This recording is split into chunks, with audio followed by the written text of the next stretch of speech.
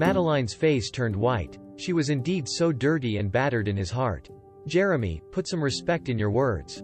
Daniel pulled Madeline behind him and the atmosphere between them suddenly became a state of mutual hostility.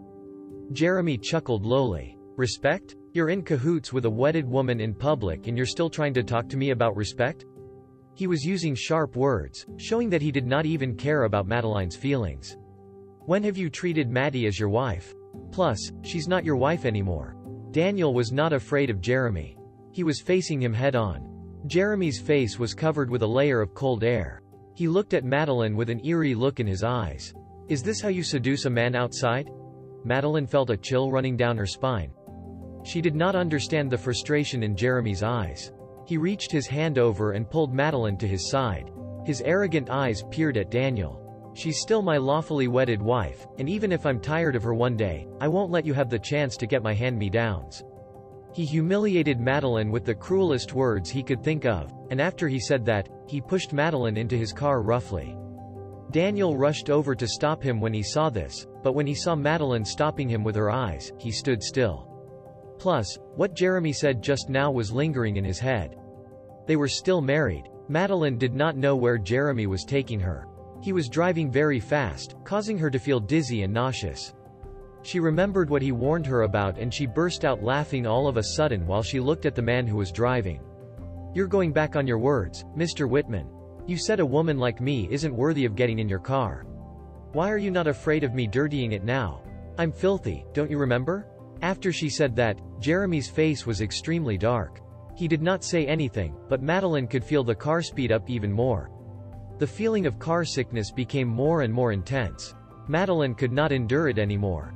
Jeremy, stop. Where are you taking me? Do you want to get out and look for Daniel so much? His tone was icy. Madeline felt frustrated. So what? We're over. Hey. Jeremy chuckled lowly as if she had just told him a joke. Madeline, do you think you can start and end a marriage with me anytime you want? He looked at her with an icy gaze, causing her heart to skip a beat. She did not understand what he was saying. However, she understood one thing, and it was the fact that Jeremy was going to marry Meredith soon. If that was the case, their tomfoolery should end soon. The car finally came to a stop and Madeline saw that it was a high-end beauty salon. Jeremy pushed Madeline to the staff and told them to make her look decent. Madeline did not know what Jeremy wanted to do, but she did not want to cooperate with him. If you don't want the people around you to get involved, then do as I say. He warned her. The people around her. Madeline could only think of Ava. Her grandfather was dead and he could not threaten her with him anymore. Ava was the only friend Madeline cared about. 1 hour later, Madeline's makeover was done. She was wearing a champagne-colored gown that accentuated her curves. Her short hair made her face look even more delicate and dainty. She looked extremely classy. When Jeremy saw Madeline, his eyes lit up, but it disappeared quickly. Madeline did not expect Jeremy to bring her to Whitman Manor. When they got out of the car, his warm hand reached over and grabbed Madeline's waist. His palm was in close contact with her skin. It was fall and the wind was cold. However, Madeline felt that Jeremy's palm was burning hot. Grandpa wants to see you.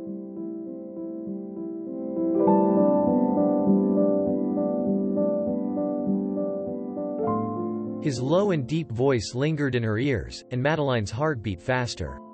However, she would not have the naive expectations that she used to have anymore. Now, her love for Jeremy was overpowered by her hatred toward him. Madeline did not expect that old Master Whitman would not mind that she had been to prison for 3 years.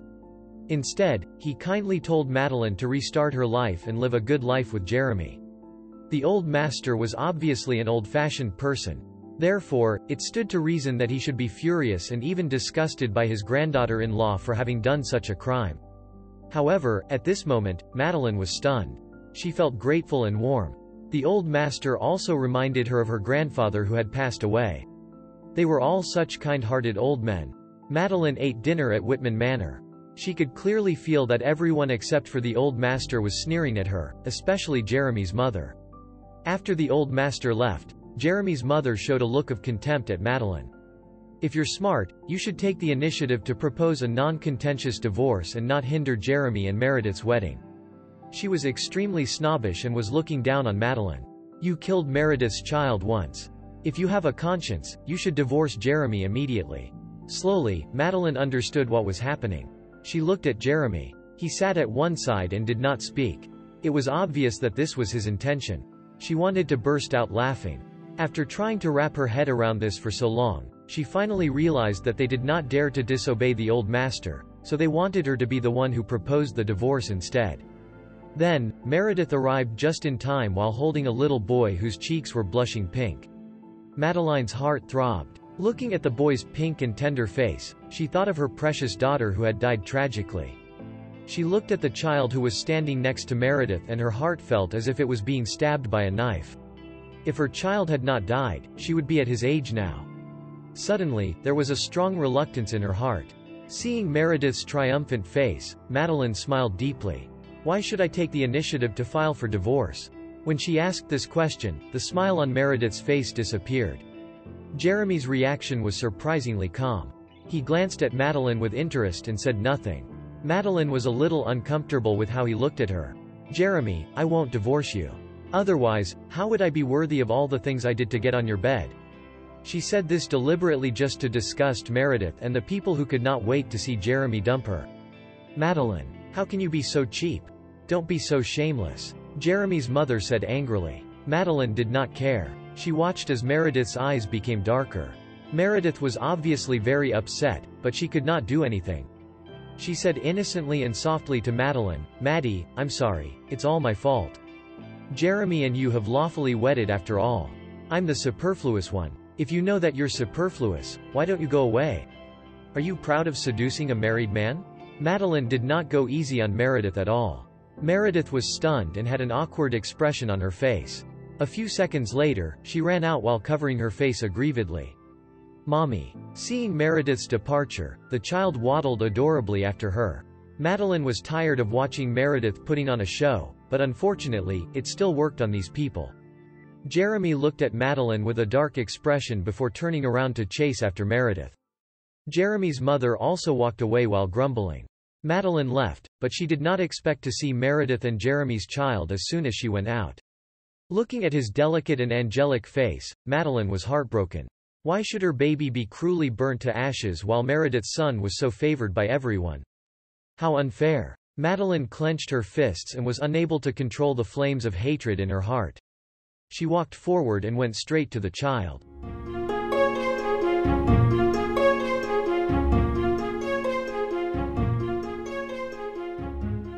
The little guy turned around as he probably heard the sound of footsteps approaching. His cute and blank face was facing Madeline now. His bright and clear eyes were like glazed tiles as they blinked and stared at Madeline. The spark of hatred in Madeline's heart seemed to be extinguished in an instant. Then, it was replaced by unspeakable love and kindness. Tears stung the corner of her eyes and she suddenly had an urge to cry. If my baby's still here, she would be as cute as him too. After all, Jeremy was so outstanding.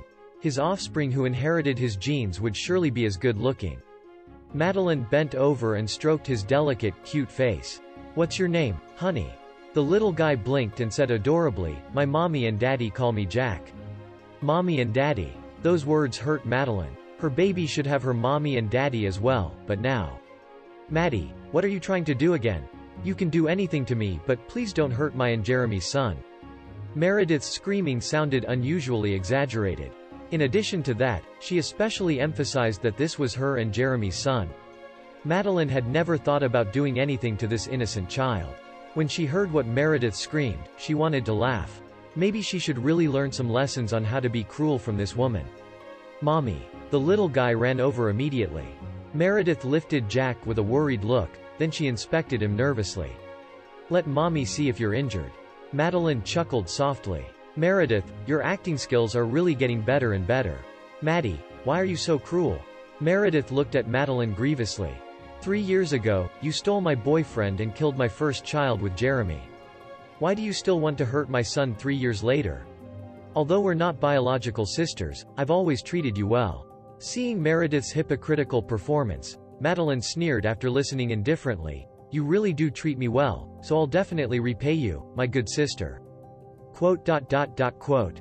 Meredith was stunned when she heard those words. She was speechless for a while. Madeline was quite pleased when she saw Meredith's bewilderment and puzzlement. Not wanting to waste any more time talking to her, Madeline was about to leave when she saw Jeremy walking over. Under the moonlight, his cold air of asceticism was even more charming than it was 3 years ago. Madeline's heart beat faster, but she would never have any expectations or fantasies about this man again. She glanced at him indifferently and passed by him without stopping. Jeremy frowned and reached out to grab Madeline's arm. "Where are you going, Mrs. Whitman?" He parted his lips, his tone filled with puzzlement. Madeline stopped and noticed Meredith's face turning darker and darker from the corner of her eye. She pursed her pink lips and smiled at Jeremy. "What do you think, darling? It's already so late." "Of course, I'm going home." Madeline smiled pretentiously, and then she saw a subtle glint in Jeremy's eyes. The man let go of her hand when she was not sure what it was. "Wait for me in the car. I'll come right away."